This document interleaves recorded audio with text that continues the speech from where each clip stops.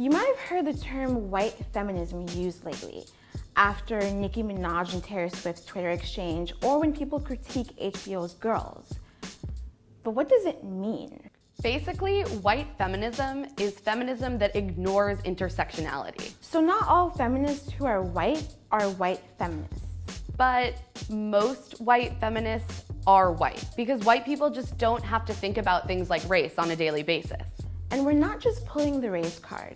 White feminism excludes the experiences of basically anyone who's not white, cis, and straight. Here's why that's so problematic. First, it assumes the way white women experience misogyny is the way all women experience misogyny. And that's just not true. White feminism aims to close the wage gap between men and women. But what it fails to recognize is that most of the time, Latina and Black women make even less than white women. And police brutality should be viewed as a feminist issue, but it doesn't affect white women the way it affects women of color. If Sandra Bland had been a white woman, would a simple traffic stop have resulted in an arrest? Would she be viewed as a loud, angry Black woman? Would she be dead? White feminism ignores the role that whiteness plays in creating things like beauty standards. For example, this is okay, but this isn't. White women are most often the faces of feminism. Tina Fey, Taylor Swift, Amy Schumer have been able to break into industries that have been dominated by cis white men.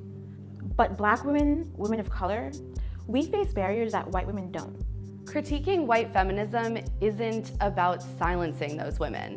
It's about opening up space for even more diverse voices to be heard, and that's great for everyone. Being a white feminist doesn't make you a bad person.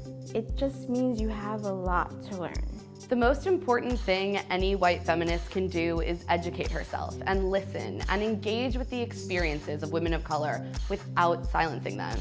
Because sometimes as white ladies, we just have to shut the fuck up.